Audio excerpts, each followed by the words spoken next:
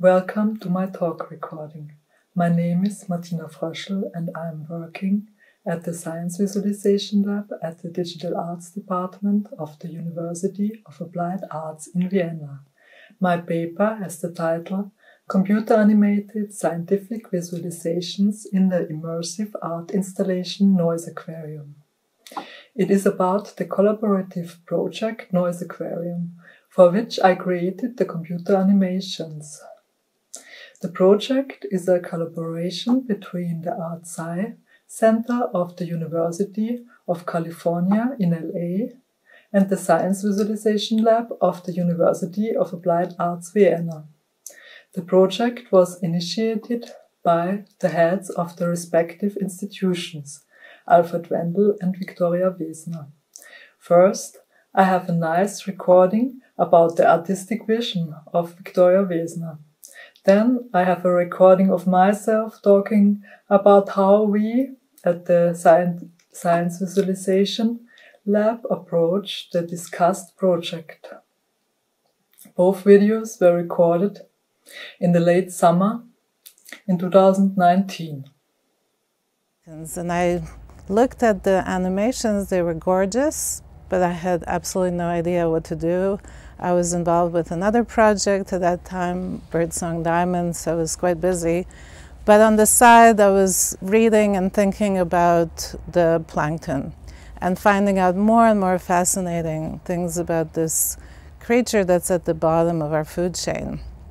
It started also fascinating me, and I had a project about 10 years ago that was called Water Bowls, where I was looking actually at underwater noise, oil pollution and sound pollution, so I knew a little bit about it, and my question was, how does noise affect these plankton? We know about dolphins, we know about whales, and it's really shocking to see, and it's kind of logical because they work with sonars, so the research on them is well done, and it's quite shocking, of course, but very little, almost nothing is known about plankton. And there is actually one study that shows that where there is fossil fracking going on in Australia, the number of plankton actually decreased radically. Another shocking thing is that plankton actually produce 60–70% of the air we breathe. In other words, every fifth breath you take is produced by plankton. I didn't know this. I think most people actually don't. We all assume it's forests, and yet we don't see the plankton. They're so tiny, and we don't hear what's going on under the water, so somehow it's just not part of our reality, but they're producing the oxygen we breathe. This started me thinking about the project, and I thought about blowing up the plankton to be as large as whales and dolphins, to make them as important. We have 7 species. These species are actually 3D scanned by biologists in Vienna at the University of Vienna, and Martina will tell you all the details about it. I worked on the sound with Paul Geluso at HarvestWorks in New York.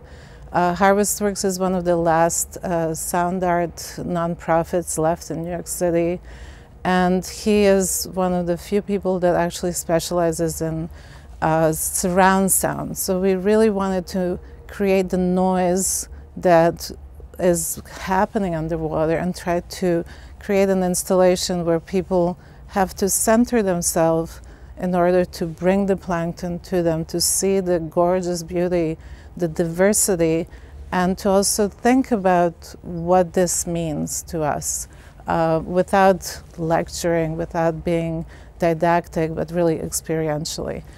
So we had different scans. You can think of it like when you go to the doctor in the hospital and you get a CT scan of your head, for instance. It's basically the same data, but only higher resolution and smaller scale, of course. So I got this data and used it for the animation. So what you can see here is the scan, and this is electron microscopy scan. We additionally used these images to see how the animals really look like. and then did the computer animations for the NOISE AQUARIUM installation. So all the plankton that you actually see, all the 7 plankton, are actual real animals scanned and then transferred into the computer animation. So here, for instance, is the paramecium. This is a animation of the paramecium as it appears in the NOISE AQUARIUM installation. And we also did underwater noise visualization. So these are actual samples we used for the NOISE AQUARIUM installation, for the interactive installation, with different sound sources like the blasting, explosions, boats, sonar, different kind of sounds. They all accumulate down in the ocean and destroy plankton, disturb larger ocean animals. And we wanted to show that also the smaller animals become distracted or have development problems when they are exposed to much noise pollution. The project NOISE AQUARIUM started in September 2016, as you can see in this picture. The topic and the first videos got international attention. The current paper deals mainly with the virtual and augmented reality features of the project. To give you some impressions, I want to show you a short documentation of the video highlights in 2019.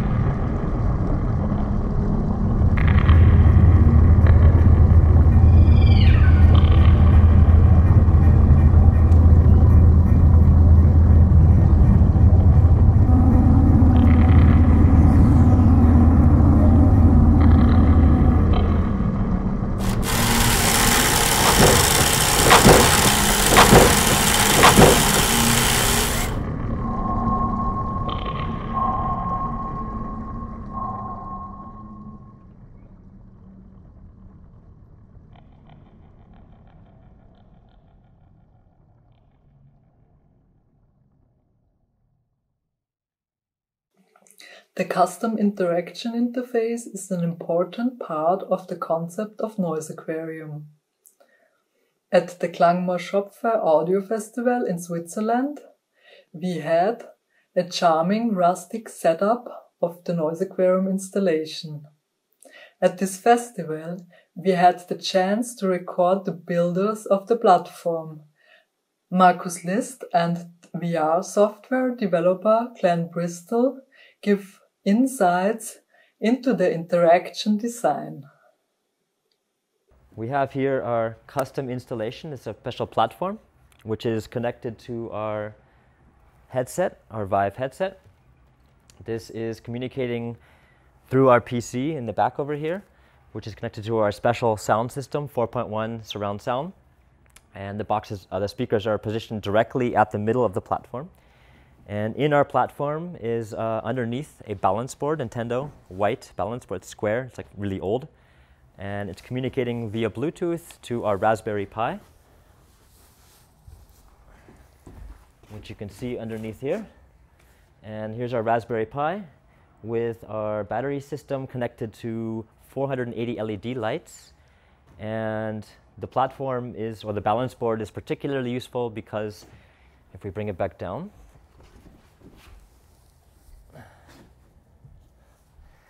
we can stand on this balance board, and this will activate the installation. So it's constantly meeting weight measurements in all four corners and translating this into movements, which we then interpret into the VR installation. So the people seeing and hearing is exactly translated to what they're doing on the balance board.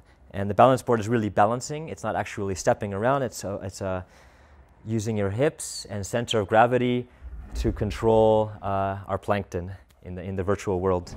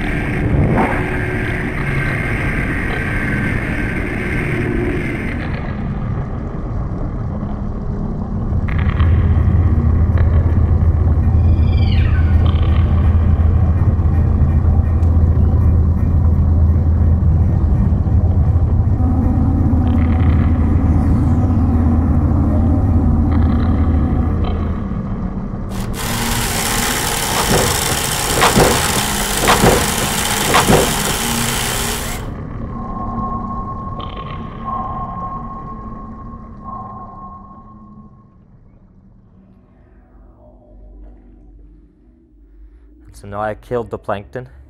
My balancing was bad. And this destroys the entire ecosystem. All of the plankton are now falling down. And we have sound waves emanating in VR in all directions, which are basically destroying the plankton.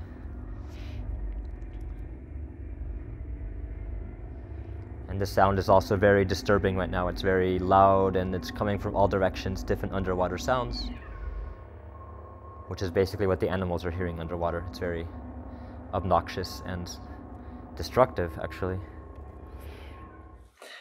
In the context of the present workshop series on animation in virtual and augmented environments, one of the most important aspects might be how we integrated the computer-animated scientific visualizations of the scanned plankton creatures into the virtual reality environment. This can be seen in this figure.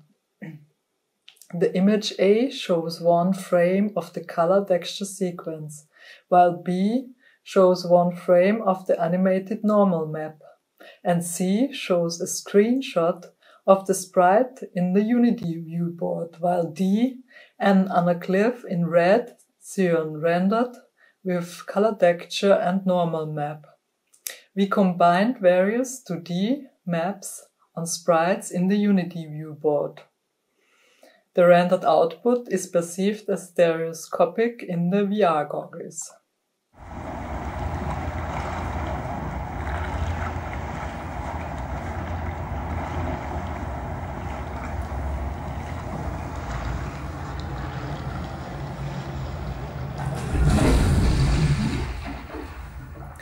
Immersive computer-animated scientific visualizations and art installations offer an excellent opportunity to convey topics in a memorable way.